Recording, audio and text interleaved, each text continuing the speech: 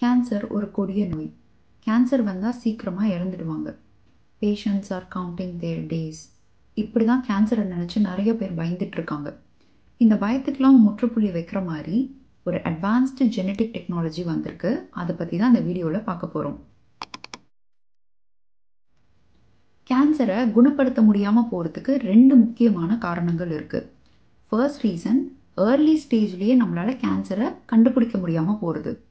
Second reason, cancer cells ஒரு கட்டத்தில் ட்ரீட்மெண்ட்க்கு respond பண்ணுறதை ஸ்டாப் பண்ணும்.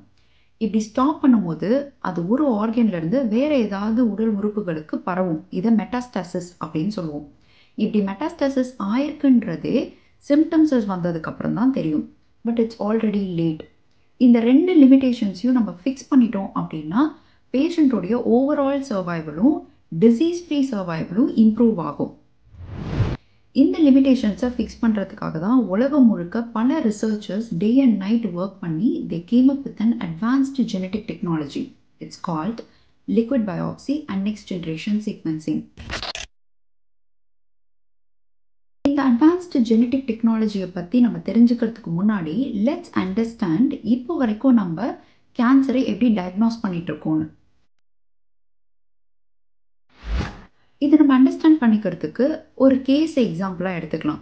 ஜஸ்ட் இமேஜின் இந்த 65-year-old மேன். இவங்களுக்கு சில லங் ரிலேட்டடான சிம்டம்ஸஸோட ஹாஸ்பிட்டலுக்கு வராங்க. டாக்டர்ஸ் இந்த சிம்டம்ஸஸை எல்லாத்தையும் கிளியராக கலெக்ட் பண்ணுறாங்க. ஃபர்தர் இன்ஃபர்மேஷனுக்காக அவங்களுக்கு இமேஜிங் பண்ணுறாங்க.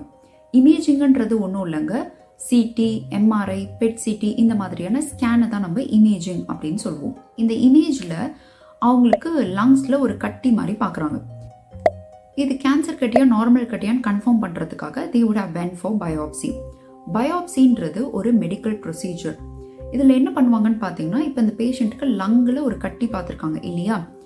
இப்போது இந்த கட்டி இருக்கிற இடத்துல ஒரு ஊசி, ஒரு நீடில் வச்சு அந்த கட்டியிலேருந்து ஒரு டிஷ்யூ சாம்பிள் எடுப்பாங்க. இந்த டிஷ்யூ சாம்பிளை பேத்தாலஜி லேபுக்கு அனுப்புவாங்க.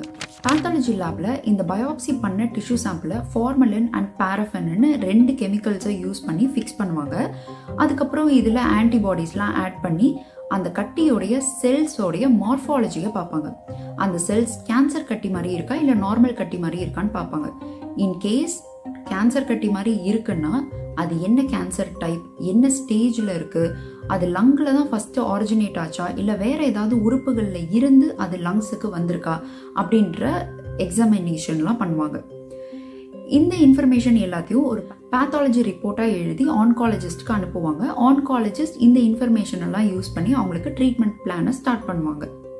என்னதான் இந்த IHC டெஸ்ட்டுக்கு நிறைய அட்வான்டேஜஸ் இருந்தாலும் it has some limitations. First limitation என்னன்னு பார்த்தீங்கன்னா, இந்த IHC டெஸ்ட்டால் in most of the cases கேன்சரை ஏர்லி ஸ்டேஜ்லேயே கண்டுபிடிக்க முடியறது இல்லை. செகண்ட் லிமிடேஷன் என்னன்னு பார்த்தீங்கன்னா, இந்த பயாப்சி ஒரு இன்வேசிவ் ப்ரொசீஜர். ஸோ ஒரு எல்டர்லியாக இருக்கிற பேஷண்ட்ஸ், 60 above 70 above இருக்கிற பேஷண்ட்ஸ்லாம் பயாப்சி பண்ணணுன்றது ரொம்ப ரிஸ்கியான விஷயம். தேர்ட் லிமிடேஷன் என்னன்னு பார்த்தீங்கன்னா, பயாப்சி பண்ணி இந்த டிஷ்யூ சாம்பிள் எடுக்கும்போது இன்கேஸ் அந்த டிஷ்யூ சாம்பிள்ஸில் நெக்ரோசிஸ் அப்படின்ற ஒரு டைப் ஆஃப் செல் டெத் நடக்குதுன்ற பட்சத்தில் அந்த டிஷ்யூ சாம்பிள்ஸை IHC பண்ண முடியாது. அந்த டிஷ்யூ சாம்பிள்ஸில் IHC பண்ணுறதும் வேஸ்ட்டு தான். ஃபோர்த் லிமிடேஷன் என்னன்னு பார்த்தீங்கன்னா, இந்த IHCன்றது இப்போ நம்ம பேசுகிற மாதிரி அவ்வளோ சிம்பிளான ஒரு ப்ரொசீஜர் கிடையாது. Practically it's very difficult and complex. Fifth limitation என்னன்னு பார்த்தீங்கன்னா, it causes pain to the patient. இவ்வளோ லிமிடேஷன்ஸையும் ஃபிக்ஸ் பண்ணுறதுக்காக தான் they came up with liquid biopsy and next generation sequencing. இப்போது லிக்விட் பயாப்சியும் நெக்ஸ்ட் ஜென்ரேஷன் சீக்வென்சிங் அதாவது NGSும் இந்த லிமிடேஷன்ஸ் எல்லாம் ஃபிக்ஸ் பண்ணுதா இல்லையான்றதை இப்போ பார்க்கலாம். அன்லைக் பயாப்சி, லிக்விட் பயாப்சி ஒரு நான் இன்வேசிவ் ப்ரொசீஜர். மீன்ஸ் பயாப்சி மாதிரி ஒரு ஆர்கன்குள்ளார நீடிலெல்லாம் விட வேண்டாம். ஜஸ்ட் இந்த இடத்துல இருந்து பிளட் எடுத்தாலே போதும். பேஷண்ட்டோடைய பிளட் சாம்பிளில் இருந்தே அவங்களுக்கு கேன்சர் இருக்கா இல்லையா, அவங்களுக்கு என்ன கேன்சர் இருக்குது அப்படின்றதெல்லாம் நம்மளால் தெரிஞ்சுக்க முடியும். Moreover, liquid biopsy and NGS has an efficiency to find cancer at the early stage. Early stageலயே இந்த liquid biopsy and next generation sequencing ஆல கேன்சர் இருக்கா இல்லையா, என்ன கேன்சர்ன்றதை கண்டுபிடிக்க முடியும். டார்கெட்டட் தெரப்பி மாதிரியான அட்வான்ஸ்டு கேன்சர் ட்ரீட்மெண்ட்டுக்கெலாம் போகணும் அப்படின்னா எதனால் கேன்சர் வந்திருக்கு, எந்த ஜீனில் என்ன மியூட்டேஷன் நடந்திருக்கிறதுனால அவங்களுக்கு கேன்சர் வந்திருக்கு, அந்த ஜீன் மியூட்டேஷனுக்கு FDA அப்ரூவ் பண்ண டார்கெட்டட் ட்ரக்ஸ்லாம் என்னென்ன இருக்குது, இப்படி எல்லா இன்ஃபர்மேஷனும் நமக்கு வேணும். இந்த இன்ஃபர்மேஷன் எல்லாம் IHCயால் கொடுக்க முடியாது. இந்த இன்ஃபர்மேஷன் எல்லாம் liquid biopsy and next generation sequencing மூலியமாக தான் நம்மளால தெரிஞ்சுக்க முடியும். இந்த வீடியோவில் நீங்கள் கேன்சரை குணப்படுத்த முடியாமல் போகிறதுக்கான காரணங்களை பற்றி நீங்கள் தெரிஞ்சிருக்கீங்க. இது வரைக்கும் நம்ம கேன்சரை எப்படி டயக்னோஸ் பண்ணிட்டு இருக்கோன்றதை பற்றி இன்டெப்த்தாக தெரிஞ்சிருக்கீங்க. And liquid biopsy and next generation சீக்வன்சிங்கை பற்றின ஒரு இன்ட்ரோடக்ஷனும் நீங்கள் தெரிஞ்சிருக்கீங்க. Liquid biopsy and next generation மூலியமாக பேஷண்ட்டோட பிளட்ல இருந்தே கேன்சரை டயக்னோஸ் பண்ண முடியும் அப்படின்றதையும் நீங்கள் தெரிஞ்சிருக்கீங்க. நெக்ஸ்ட் வீடியோவில் நம்ம liquid biopsy and next generation sequencing அதாவது NGS எப்படி கேன்சரை பிளட்ல இருந்தே கண்டுபிடிக்குது, அதுலேயும் ஏர்லி ஸ்டேஜ்லேயே கண்டுபிடிக்குது அப்படின்றத பற்றி இன்டெப்த்தாக நம்ம பார்க்க போகிறோம். அண்ட் அதுக்கப்புறம் வரப்போகிற வீடியோவில் டார்கெட்டட் தெரப்பினா என்ன, இது வரைக்கும் போயிட்டு இருக்கிற கீமோதெரப்பி ரேடியோ தெரப்பிக்கும் டார்கெட்டட் தெரப்பிக்கும் எவ்வளோ வித்தியாசங்கள் இருக்குது அப்படின்றத பற்றியும் நம்ம இன்டெப்த்தாக தெரிஞ்சுக்க போகிறோம்.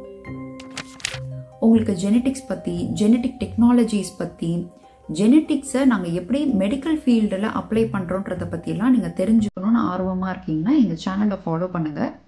நாங்கள் யூடியூப், இன்ஸ்டாகிராம், லிங்க்டின் இந்த 3 பிளாட்ஃபார்ம்லேயும் இருக்கோம். எங்களோட ஹேண்டில்ஸோடைய லிங்க் வந்து டிஸ்கிரிப்ஷனில் இருக்குது. I hope this video justified your time for us. We'll meet you in another video. Until then, bye from Arudra. I'm a geneticist.